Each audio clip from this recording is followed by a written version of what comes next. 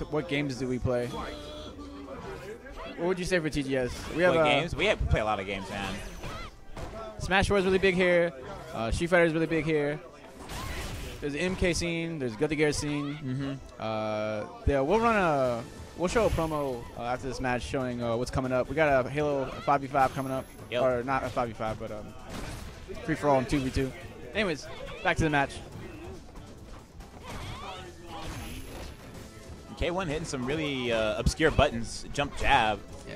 I don't know if his buttons are messed up, but it's really weird. I think he might be trying to play like Fumi, because they played hella matches. I want to say yesterday, or at least before this tournament. So I think he might be playing a certain type of character. Yo, he gets across the screen. Yo, he taunted. That wasn't a taunt. That was Bison's idle stance. Like when he stands still, his hands just fold like really slowly. That looked like a taunt. You better stop playing. I think that was a button check. That was a. Whoa. Yeah. See, I knew something was up. Yeah, I know, right? I was so tripping. I was like, yo. And he just beat him without the right button. Oh, nice sweep. Yo, bad man. Yo, bad man.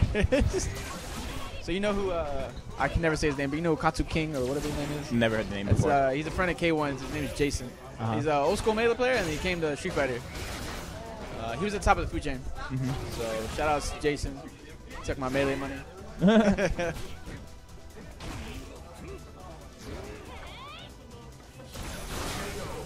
All right, so it was not a button check. He actually beat him with a wrong button. Who the hell? That was real. What? I'm so confused.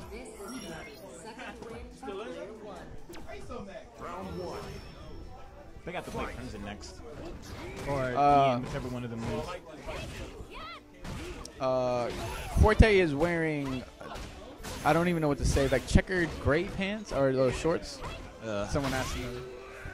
Anyways, for K1, one of the oddest matches I've seen tonight. Playing some weird neutral. Good air jab. Oh, K1 gets to grab into the corner. What's up with a crouching jab? I actually like that option in this game. Why she pop V-trigger? I don't know. Yeah, I don't even know when she popped the V-trigger. I just see it draining.